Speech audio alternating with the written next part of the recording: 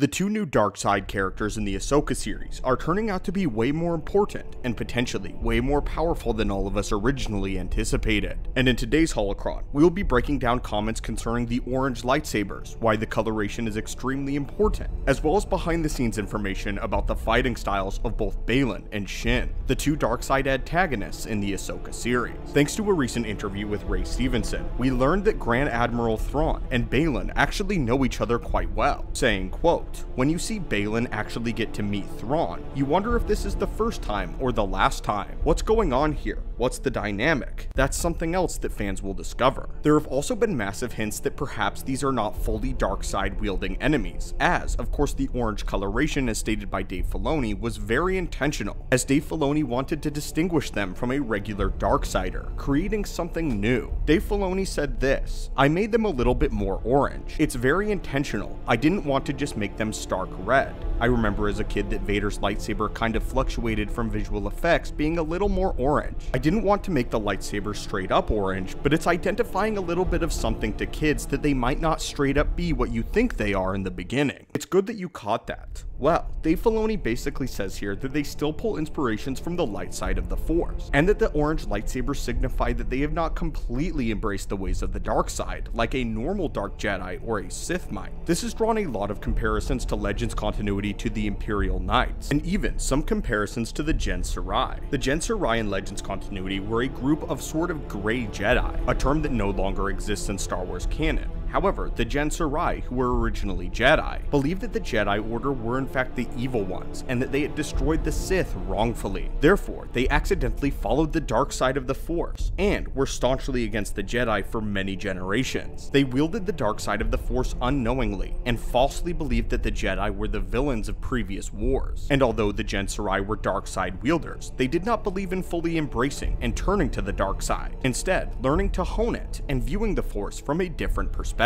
Thanks to various leaks from making Star Wars, we've learned that Baylan may originate from a part of the galaxy that is not in the known regions, and this is how he first meets and interacts with Grand Admiral Thrawn when he is exiled there. What's even more interesting about Baylan is he seems to have access and knowledge of the world between worlds, an extremely powerful location in Star Wars lore. The world between worlds, also known as the Virgin Scatter, was a mystical plane within the Force that served as a collection of doors and pathways existing between time and space, linking all moments in time together as one. Meaning that if Baylan and Shin have access to the world between worlds, they can change the course of Star Wars history and the galaxy forever, bending it to their very will, and Ahsoka must stop him. In terms of other information we learned, thanks to making Star Wars again, we have heard that Baylan and Shin are extremely skilled with the lightsaber, and are some of the most terrifying duelists that we have seen in quite some time. It is stated that Shin is extremely quick and accurate with her blade, and that Baylan is far more focused on power strikes. It is even stated that every time Baylan clashes lightsabers with another individual in Ahsoka, that the audience will feel the magnitude of his strikes. This is of course intentional, as the two have paired their fighting styles to match each other perfectly, filling in the gaps of one with the speed of Shin and the ferocity and power of Baylan. What's unique about this order is they exist outside of what the Jedi and Sith have known before. They are a new type of dark side wielding threat, as it was previously confirmed that the Ahsoka series would be exploring and discovering new regions in the Star Wars galaxy that we have never seen before. In addition to this, there was also a report that Shin has great ties to the Night Sisters, and that Grand Admiral Thrawn is very much interested in using her quote magic to revive an ancient dead army, or perhaps even an army of dead stormtroopers. This is significant to both characters, as it represents the dark side of the Force taking a different form, and that is why these two characters are so intriguing. They are very much indeed dark side wielders, but wield a version of the dark side that we have not seen before. Therefore, the colors of their lightsabers are not stark red, rather this orange. Going back to Shin and the Night Sisters though, magic, also known as shadow magic or force magic, was an aspect of the Force and supernatural technique that allowed a practitioner to wield great powers connected to the dark side. The Night Sister Witches of Dathomir were wielders of this magic, with Night Sister Old Daka being the most powerful. There were rumors that Baylan was actually shielded from Order 66 from Grand Admiral Thrawn, and that originally Originally, Baylan was in fact a Jedi Master, and it's likely that he discovered a new version of the dark side of the Force, or a different aspect on the dark side of the Force in his exile, with it being described that Baylan is a sort of trump card for Grand Admiral Thrawn to combat other Force sensitives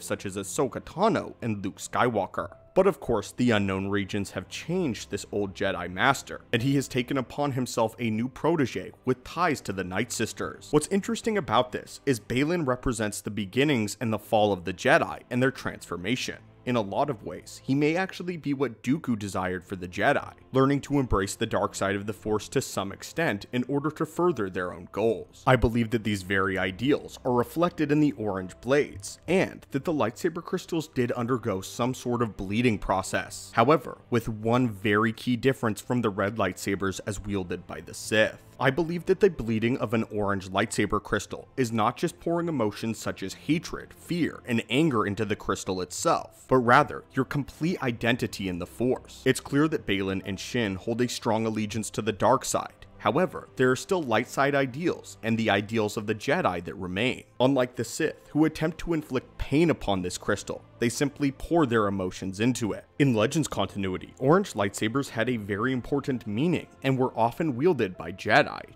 such as Plo Koon and Master Yaddle. Orange lightsabers represented a deep compassion and understanding of the living force and those that surround the galaxy. It was actually purely a light side blade. However, also in Legends continuity, it was stated that the greatest fighter that the Sith had ever seen in Tula Kord also wielded an orange lightsaber, and it is possible that there is a similar coloration that exists in the dark side as well. One thing about Baylan and Shin is for certain though, they are extremely important. They wield a version of the Force, or at least have a view on the Force that is very different from what we've seen before, and they are extremely powerful. So my friends and fellow acolytes, what are your thoughts on this, and what are your thoughts on all this brand new information coming out about Baylan and this new dark side threat? What are the true origins of Baylan and his apprentice, and what role will they be playing in Ahsoka? As always my friends, thank you so much for watching and visiting our archives. May the Force be with you, and have a great day.